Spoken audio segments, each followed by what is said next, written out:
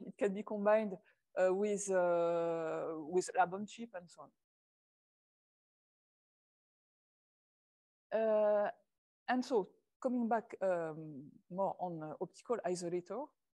So these devices need to have this property. So it must have a transmission of the light, which at 100%, but it must prevent backward transmission. And finally, it's characterized by the isolation ratio, which is the ratio between the transmitted light in forward direction and backward direction. And it also has to have the lowest insertion losses. And finally, it's characterized by a figure of merit, which is the ratio between the both. And so doing this function is quite, it already exists in bulk devices, and we already have some isolators, which are just connected by 2 fibers. But the challenge is to be able to integrate the function directly on circuits. And the commercial devices today are made are based on the Faraday rotation, and the Faraday rotation is very difficult to integrate in circuit because usually the waveguides are polarization dependent, and so it's already not relevant. So there have been many solutions which have been studied to make integrated isolator. We need some non-linear functions. So there are many non-linear functions which have been proposed, but the magneto-optical functions are the most relevant, and especially the TMOC function, TMOC effect, and so that's what is illustrated here. Among all the magneto-optical effects which we can use, this one is particularly interesting because it doesn't change the polarization. So TMOC effect is an effect which occurs at the interface between two layers, one magneto-optical layer and one dielectric or something else layer. And when the light is reflected at this interface, in fact, the reflection in one direction has different characteristics than the reflection in the backward direction. And it occurs when the magnetization is parallel to the interface, perpendicular to the propagation direction, and when the polarization of the light is perpendicular to the interface. So it's quite precise conditions, but it's very easy to realize in photonic waveguides. And so in this case, when this reflection is non-reciprocal, it can be the non-reciprocity is as well on the losses during reflection as on the phase shift. So we can use the Boss effect to make some different functions.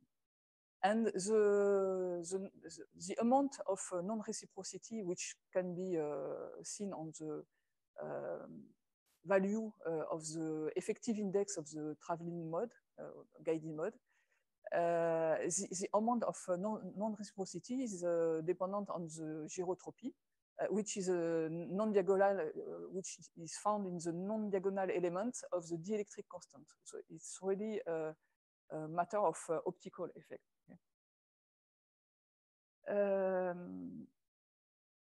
So there have been many devices which have been proposed for several years now, based on TMOC. And so I will just give some to give an idea of the limitation today. So one of the first device which was made was based on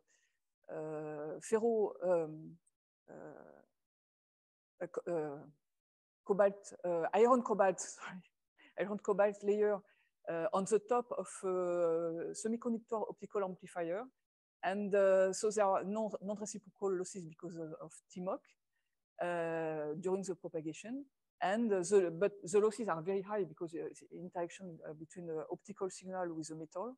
And the losses are compensated by the amplification thanks to the semiconductor optical amplifier. And here we have the same kind of devices. This one operates with TM mode, so vertical polarization. And this one is the same principle, but with TE mode, with iron layer on the side of the amplifier. So these devices were quite interesting, but finally, because of the losses, the power budget is very high. So that was finally the limitation because the trade-off between the power budget, the losses, and so on was not sufficient to have a sufficient isolation ratio for applications. So there were other approach based on phase non-reciprocity. So one is using interferometer. So it's a silicon waveguide interferometer with on the top a garnet layer which is bonded. And this one is more recent and it's a ring resonator with also a garnet layer on the top. And also based on non-reciprocal phase shift. But the difficulty of this approach is first the integration of the garnet on the waveguides, and also the fact that the interference or the resonance approach makes the bandwidth very narrow. So it works only on very precise wavelengths. So it's quite a drawback also for applications. And so finally, this one show also a limitation because of difficult integration and narrow bandwidths. So the first point which can be improved is also to have a higher, I didn't mention also, when we use garnet, the advantage is that there are low losses in the garnet, but the magneto-optical effect is quite low also, much lower than in the metal, in the ferromagnetic metals. So one way to improve this device is to try to enhance the magneto-optical effect. And so usual approach to enhance effects is to combine the physical effect with plasmonics. So I remind you that a surface plasmon is obtained by coupling between an electromagnetic wave and the surface electron of a metal. So there is a collective oscillation between the both, and it makes it allow to concentrate light at the interface between the dielectric and the metal. And because of this high concentration, the physical effects which are in the dielectric material are finally enhanced. Okay? And so if we combine this plasmonic effect with a magneto-optical layer, we can strongly enhance the effective magneto-optical effect.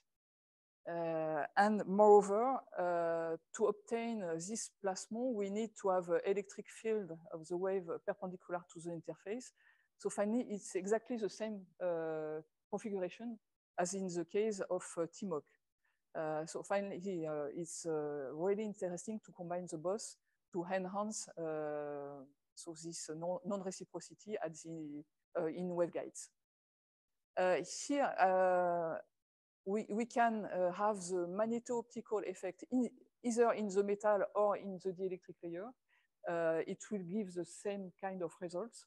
But of course, in our case, it's better to have the magneto-optical effect in the dielectric layer and to enhance so the effect in the layer which is not lossy. But you can have all the combinations. So anyway, even when we use this magneto-plasmonic effect, there is still a trade-off between the magneto-optical effect and the losses, because we have had this metal layer and finally it increases the losses. So the aspect that really the magnetoplasmonic really solve is the footprint, so the size of the devices, because the effect is enhanced. And it's also the bandwidth, because thanks to interaction with metal, all the resonance are broader. But it doesn't really solve the trade-off between the non-reciprocity and the losses. And so in this context, we have proposed another approach that I will show you, which add another effect, which is based on coupled mode in magnetoplasmonic waveguides. So this is the outline of my talk. So I will first explain this magnetoplasmonic waveguide, coupled magnetoplasmonic waveguide. We have called that magneto-B plasmonic waveguides. And then I will explain how we use that to make an isolator, and the first step to realize integration of the device, this device on photonic circuits. So the basic structure is a plasmonic slot waveguide. So this is a waveguide which is made of a structure with a metal, a dielectric, and a metal. We can excite a plasmon at each interface, metal, dielectric. And when the thickness of the dielectric is sufficiently low, there is a coupling between the two plasmons. And so we generate symmetric and anti-symmetric coupled mode. And so one is a short range SPP because it has high losses, and the LR-SPP is a long range, but because it's less lossy, but it's long range means only a few micron propagation possibility. Now, if we replace the dielectric layer by a magneto-optical layer, we still have this coupled mode, but the profile of the amplitude becomes asymmetric, and the asymmetry is inversed for the both coupled mode. And so this is totally due to the effect of TMOC at the interface at each interface of the slot waveguide. So we have tried to understand why we observe this asymmetry. And so you can calculate the coupled mode in the structure by solving a Maxwell equation, taking into account the dielectric tensor for the magneto-optical layer here. And so you can calculate it and solve the profile, determine the mode profile of the propagating wave. And we characterize this mode profile by the asymmetry between the both sides of the mode, which is represented by this parameter.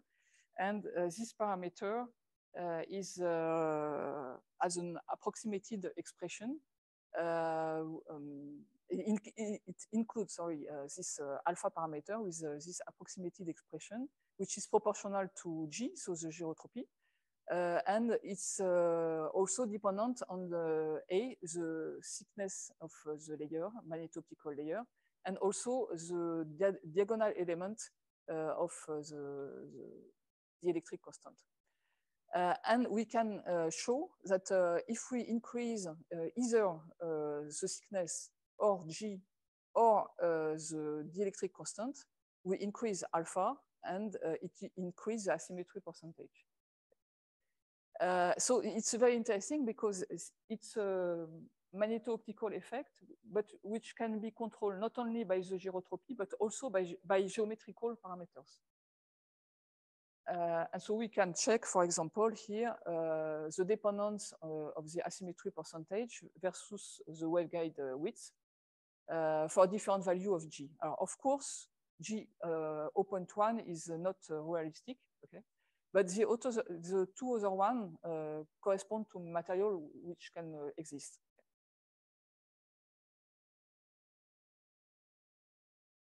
And then we try to understand why we have this dependence on geometrical parameters. So we can still calculate the dispersion relation of the couple mode.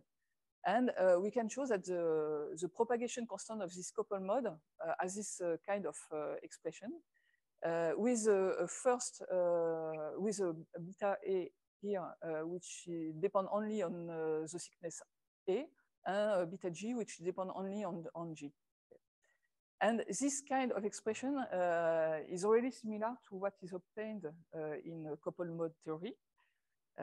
And more precisely, here the ratio between beta G and beta A is exactly the parameter alpha I have shown before. And in the couple mode theory, this corresponds to the asynchronism factor. So asynchronism factor is a factor which is considered in the case where you couple two waveguides or two modes which are different. Okay?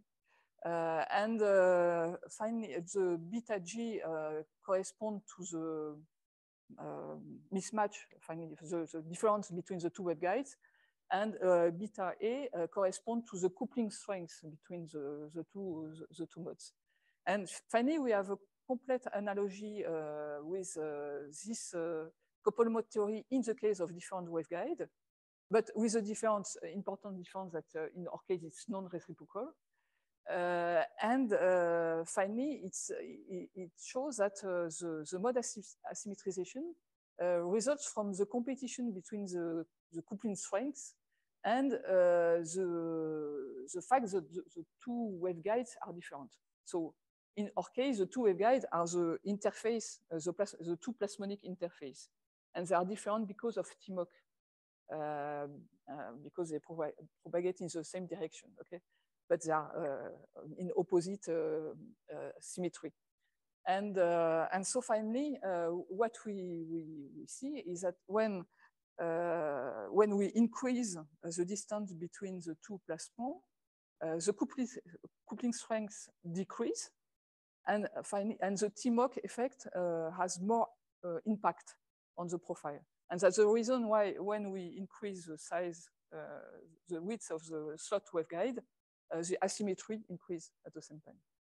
And for the same reason, when we increase the dielectric constant in the center, we also increase the asymmetry because in this case, the plasmons are more confined along the interface. So finally, the coupling decrease. So finally, it's very easy to understand why we have this effect. And so we can play now. We know that we can play on different geometrical parameters to balance the symmetry, the asymmetrization of the mode.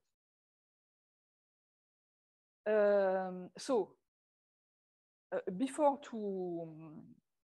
to explain how we use this to make an isolator, or we propose to use it to make an isolator, I will just make some comments about magneto-optical coupled waveguides, so without plasmonics.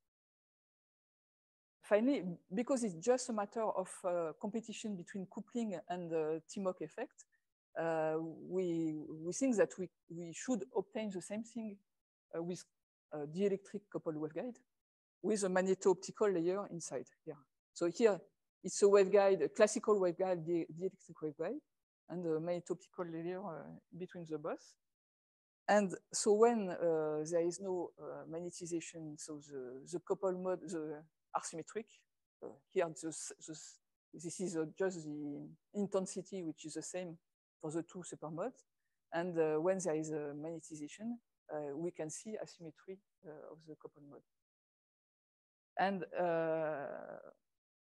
we can propagate them. So here it's the profile of the two couple modes involved. And when they are propagating, there are some, here the both are propagating with two directions of magnetization. So here negative and positive. And we can see opposite beating of the two modes. So it's just to illustrate the fact that finally it's quite a general behavior of coupled waveguide with magneto-optical effect. So now coming back, no, I have forgotten something important, sorry. In this simulation, what is probably not easy to see is that the length of propagation is of several millimeters. Okay, that's the main difference between the coupled dielectric waveguide and the plasmonic waveguide, is that the evolution is much weaker. And finally, to be able to make a device with that, we need very low lossy magneto-optical materials to be able to use this kind of effect with the electric waveguide. With plasmonic, we will see that the effect is occur on very short propagation lengths, and it becomes more realistic.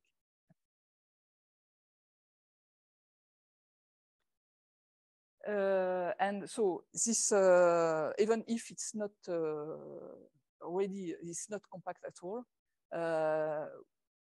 it's also interesting to study this dielectric coupled waveguide, because we know that it's quite representative of the different effects.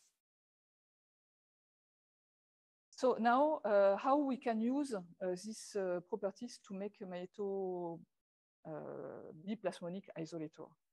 So we have seen so this asymmetric field profile, and so when we propagate this field in one direction, we have this profile, and for symmetry reason, if it propagates in the other direction, you have the opposite symmetry.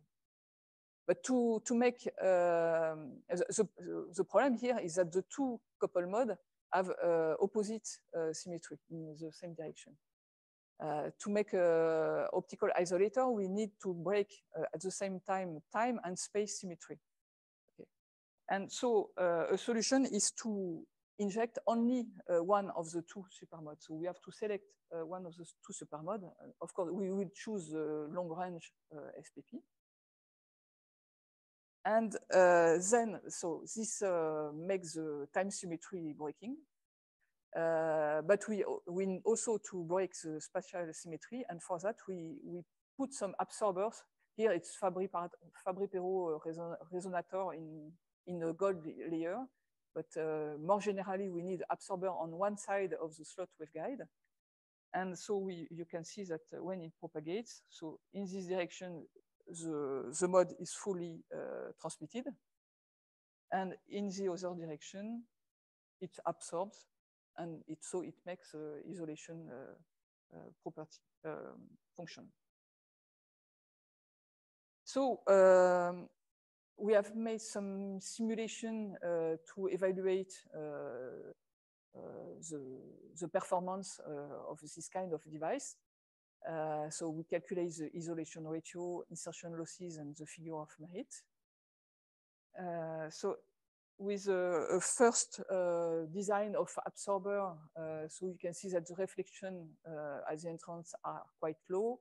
The transmission is above 60%, and the isolation ratio is above 10 or 12 dB on a very wide wavelength range, and even more than 20 dB on shorter wavelength range. And this is obtained with only 0.01 gyrotropy and a device length which is shorter than 10 microns. We can choose another set of absorbers, which will give other spectrum profile. And here, so the isolation ratio is 20 dB on a wavelength range, which correspond to the C-band of telecom, for example. And you can see that the figure of merit is quite high. Okay? So with this kind of device, we can have a high bandwidth and a high figure of merit isolator. And moreover, it's compatible with low gyrotropy magneto-optical material, since we can use geometrical parameters or the full stack of the different layers to improve the asymmetry.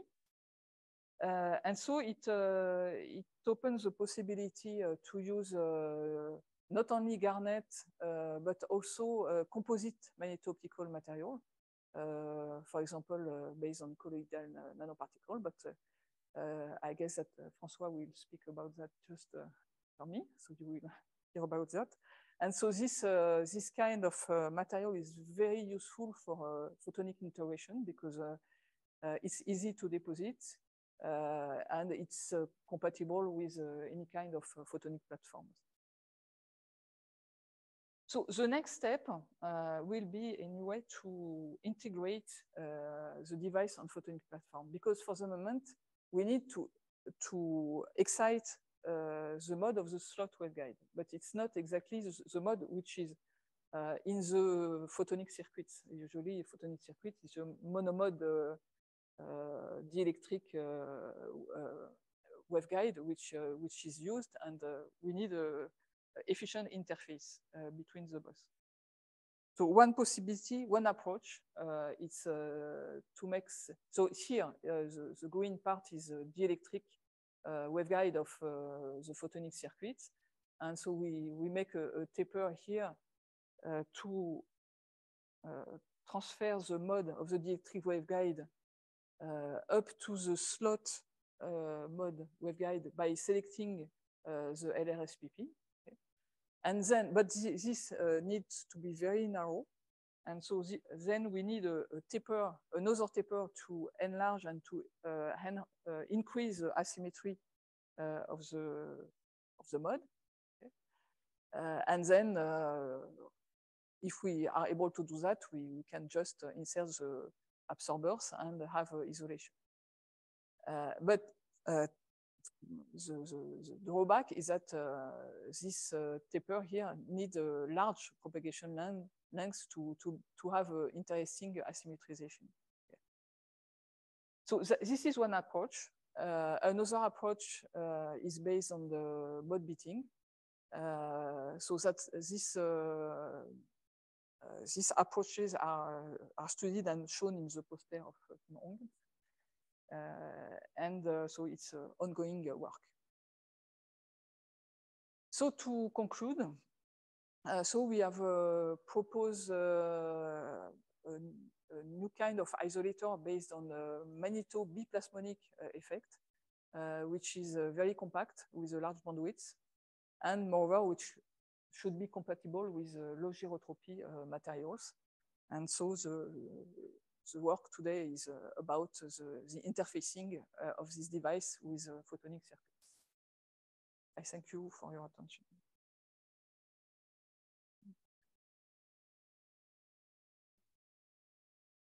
Beatrice, pardon.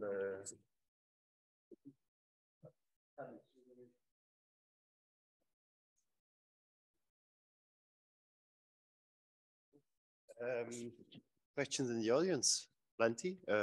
No. D'abord, Romain, tu connais le boulot trop bien, donc.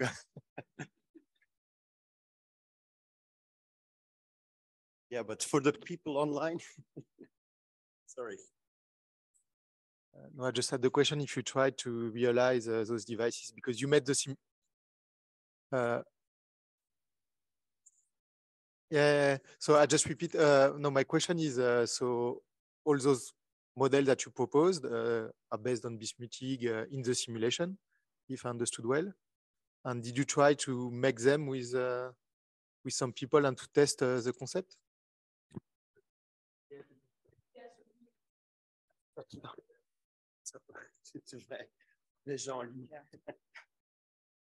Yes, we have started to fabricate this version but it was really not the right moment because we just moved, our lab moved, and there was COVID just after, and so this has been stopped. Okay, but now we are more working on the optimization of the interface between to start again the fabrication.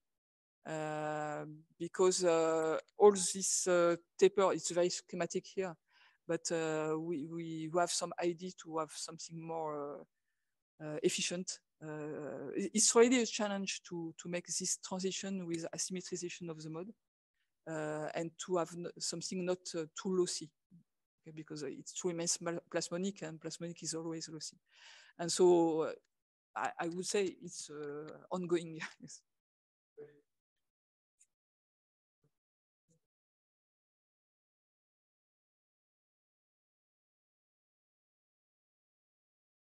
Tu peux répéter la question? Yes, the question is about the dimension of the structure which is shown here. Here, this part here, I guess it's quite short. It's something maybe 10 micron. Okay, this part here is very narrow. It's lower than 0.5 micron. And so here we have to go from 0.5 up to 2 or 3 micron. And this part is the difficult part. And it's, I would say, between 50 and 100 micron for the moment. So it's really too long to have a good performance.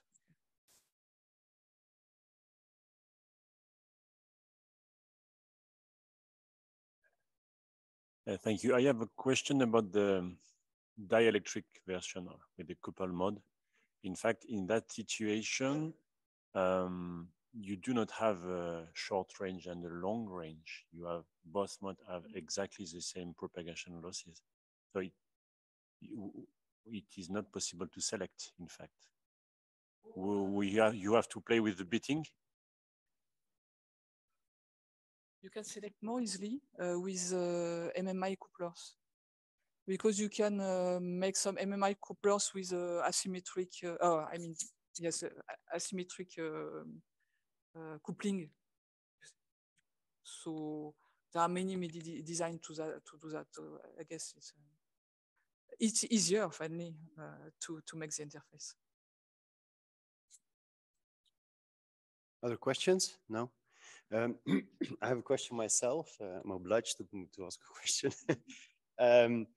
So at one point you said in order to, when you were looking at the increasing the bandwidth of the device, that you moved to another set of absorbers, but you didn't really specify what changed in these absorbers.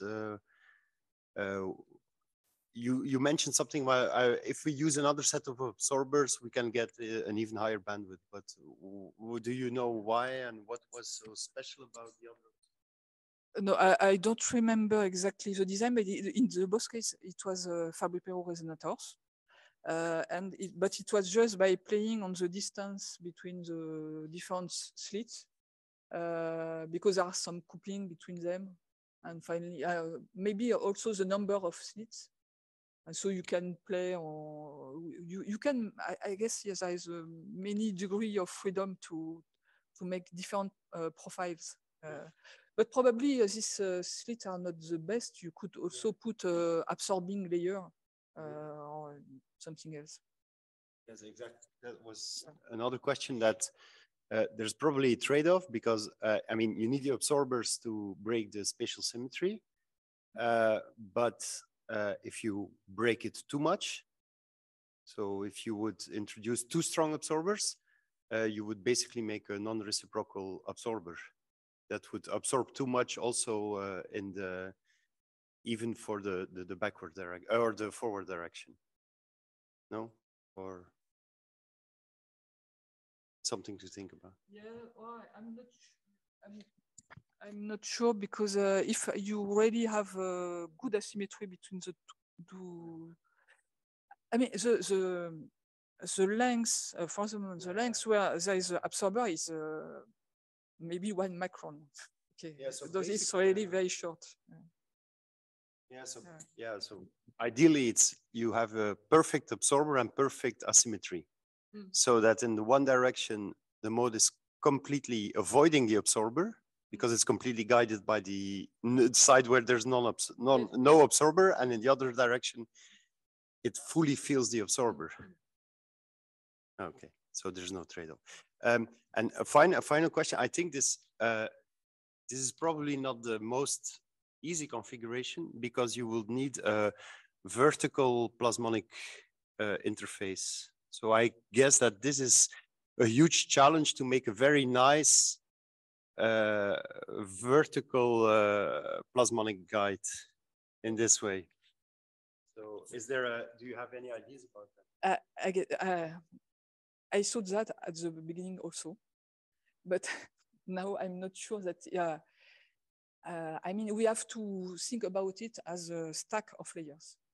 Okay, it's effective. No, I mean, it's effective. You have to think as effective index. Okay. And finally, even if the optical material is not between the two metallic parts, but it's at another level, it will also work. And finally, it's relax completely this constraint on technology.